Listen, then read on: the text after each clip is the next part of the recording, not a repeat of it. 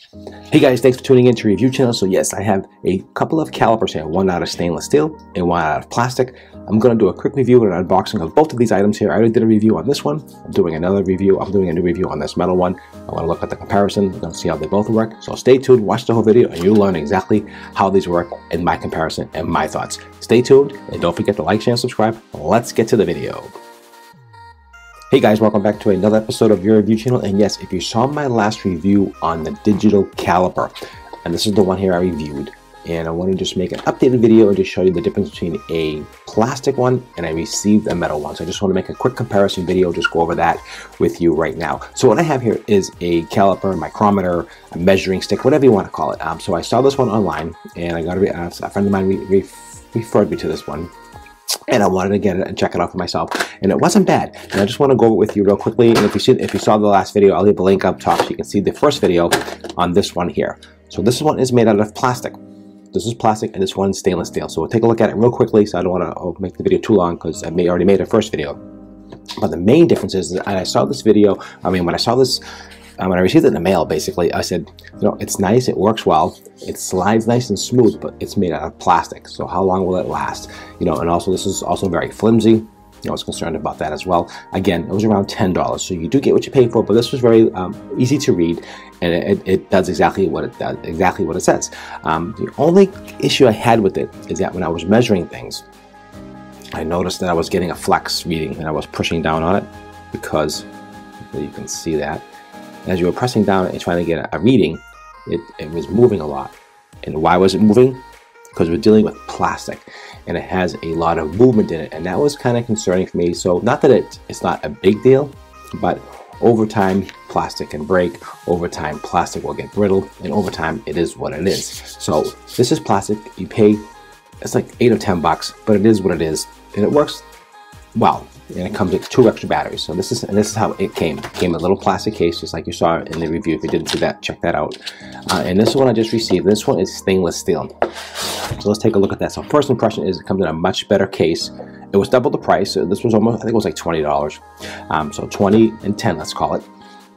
And here are the two differences. So this is plastic, all plastic, okay? And this is the stainless steel one. And I wanted to just do a comparison and just show you real quick. And this came with 1 battery. This one came with 2 batteries. So that's one big deal, but not really a big deal. I mean, batteries are really cheap online. So this came with 1 battery. But the main difference is it's much more beefy. It's much heavier. It's got the same mechanics on it. You know, honestly, let me just put this out of the way. So it comes in a hard case. This is a better hard case. Okay, whatever. Put that case to the side. And let's take a good look at these together. So we have a plastic one and we have the metal one. The stainless steel is much heavier, much beefier. This will never break. You don't have to worry about the electronics. It's the exact same components they use, same exact measuring, looks like to me, but the difference is this just does millimeters and inches. This does millimeter, inches, and fractions. So if you're looking to do fractions, this does that. It has a fraction as well, and also it does have a lock on the top of it. So say you're doing a measurement specifically, you want to measure something, you want to lock that down, you can do that. So they all have, it has that, which has a couple more features. And the difference is I do like on the metal one, it has a roller on it. So when you move it, you can actually easy to roll back and forth. This is a roller.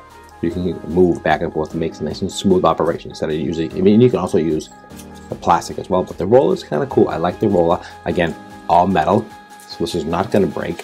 Versus the plastic one, this is super flimsy. So this is definitely.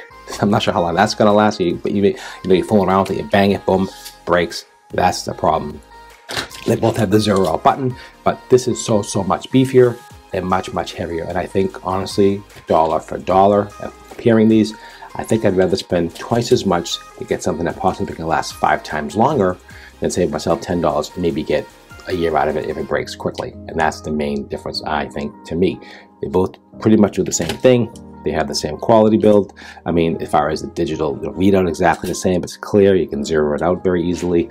But this one here, when I go measure something, okay, across here, let's just show you the difference. There's no flex in this. This one doesn't flex in size. So this is 35.2 millimeters.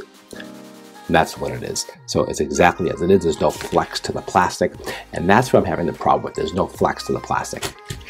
where the plastic is here, there is some flex, there is some play because there is plastic. And that's the two main differences to me, the plastic, but it is quite heavier. And I'll just give you a quick example. I have a scale here. Let's put it on the scale. And the difference is that this weighs, just so you know, 6 ounces. Well, that's a lot.